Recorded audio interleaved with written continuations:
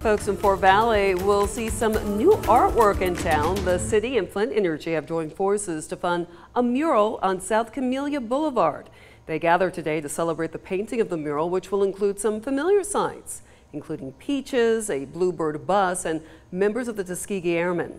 Austin Theater and Richmond Arts Alliance Executive Director Tissa Horton talked about what the mural will mean to the town.